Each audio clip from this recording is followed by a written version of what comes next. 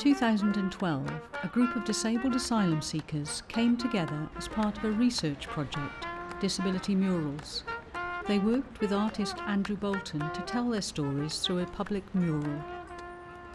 Well, the picture that we are drawing, my bit is the one in the wheelchair, and the wheelchair is chained. The reason that it is chained is I feel restricted.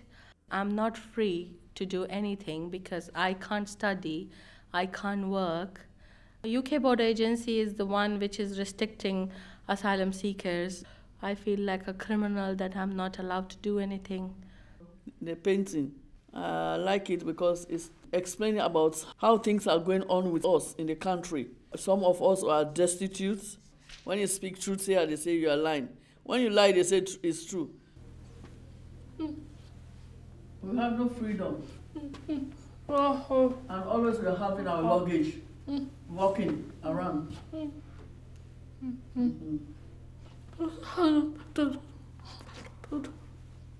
say you don't want to hear. They don't want to hear our stories. They don't want to accept our stories. That's why they put their hands in the air. They don't want to hear. This is me. I lost my two brothers. I'm going to show people who I am. I want to show people how is our inside, because we have a pain. We need someone who stand by us to help us. While the British government recognises that disabled people face additional costs in their daily lives, the UK Border Agency does not provide disabled asylum seekers with any money to meet their additional needs. I want to be in the house because I'm a destitute. If I always find houses, I want to be there.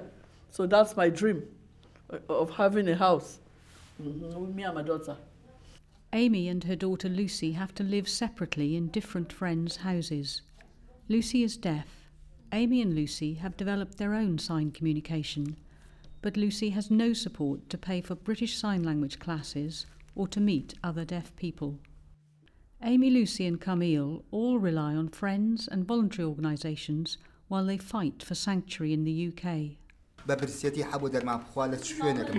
I am asking, have you seen anybody to take this kind of medication and to live rough without a good accommodation and healthy food and empty stomach? So did the doctor told you to take those tablets with food?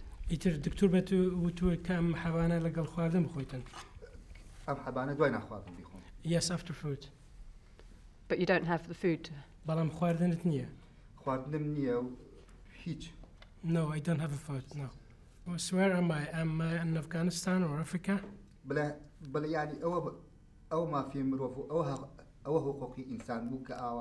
Is this the human right and the treatment I'm supposed to have and to get? People who ask for asylum in the UK are required to sign regularly at a police station or a reporting centre while their request is considered. This can go on for many years. Initially, I was required to sign weekly, and I requested UK Border Agency that in the wheelchair, it's very difficult for me. It's a 3 hours journey, 1.5 hours each way in the bus. I have to change 2 buses, and then it's 15-20 minutes from the bus stop to the signing center. When I wheel, it's very terrible feeling. My back is pressurized, and I explained everything, and they said, no, we can't do nothing.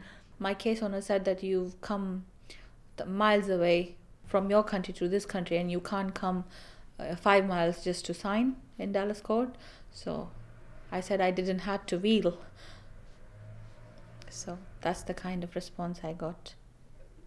Manjeet was very fortunate to meet with RAPAR, a refugee organisation, who supported her to challenge the need for weekly signings so far from her home. It was a long process after a letter from my GP and my health consultant and my community care lawyer. He sent a letter to them that this is against disability discrimination. They need to do reasonable adjustments for a disabled person, and for me it would be signing by phone or something like that. So they changed it to 2 weeks and then monthly, and now they're installing a landline so that They can call me, say, once a week or once a month. I don't know yet. So it's quite a major achievement, and yeah, it took time, but I'm happy. Manjeet has been supported by disabled people in her fight for accessible signing and for accessible accommodation, but she hasn't been actively involved in disabled people's organisations. They are fighting for their benefit cards, they're fighting for their care needs, monies, etc. While as I'm an asylum seeker who's disabled, but I have to fight for my case, for rights to stay here. I don't get any benefits, I don't get any care needs. Our lives are totally different, even though I'm disabled, but because I'm an asylum seeker, it changes everything. The UK Border Agency told us that when a person claims asylum in the UK, they should receive asylum information and a health assessment within 48 hours. Did the immigration services ever provide you with a health assessment? No. Did anyone from the immigration services ever tell you about the possibility of a community care assessment? No. Did they ever tell you about your right to have accessible accommodation? No. So that, when you got your flat changed to make it more accessible, that was just from your own individual effort, yeah. Our experience is that you have to either self or on behalf of another advocate very forcefully in order to draw down any resource whatsoever that relates to any aspect of your need. And irrespective of whether you're somebody who would be immediately recognised as being disabled or not. So our experience is that community care mechanisms become engaged in reaction to strident advocacy, and without that they simply aren't visible. They're certainly not sitting there waiting to be activated. There's certainly no automatic activation that I'm aware of or that I've ever seen. Mary, like many other asylum seekers, finds the stress of living in constant fear of detention and deportation almost unbearable. I have a lot of experience like nightmare, panic attack, flashback. I'm not sleeping well. There's a lot of mental health problems, and memory was low. I forgetting very quickly. The picture I draw is how I want to jump down from the 12th floor when I saw the immigration bus that is taking people for deportation. So I want to jump down from 12th floor. William fled his home country traumatised by events there. Here he has spent 3 years in detention with inappropriate and inadequate support for his post-traumatic stress and mental health. They weren't providing me the proper medical care, and I had no counselling. And for each time I put forward these contentions, they would take me from one detention to the other. From Dongavel to Oakington, from Oakington to Collinbrook, from Collinbrook to Hammersworth. As a matter of fact, all the time I stayed in detention, right, I never had the proper health care. In 2011, I should have died, hanged myself, but God knows why, because it was an officer who came and stopped me and stopped the process.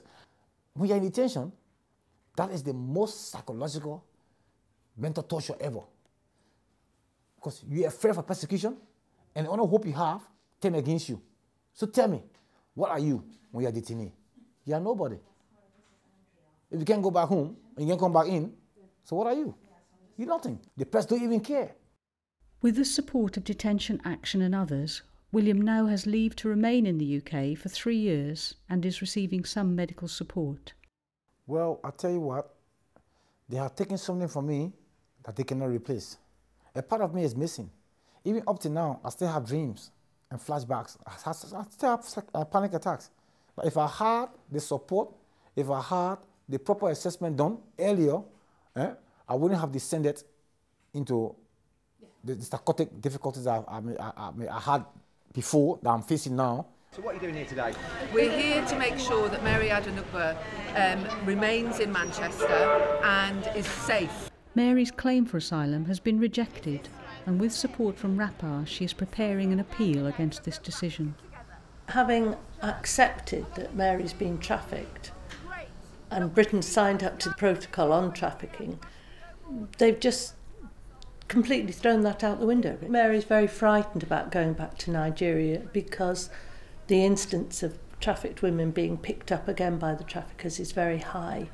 The facilities for trafficked women are minuscule, and in fact the resources for mental health treatment are very small, and you have to pay for it all. And she's got nothing in Nigeria at all. It's such a convoluted process. It's a violating process. It's quite a chaotic process.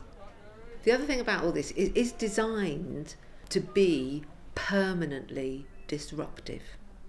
You've got no leverage whatsoever around negotiating with the UKBA about the way in which you live your life.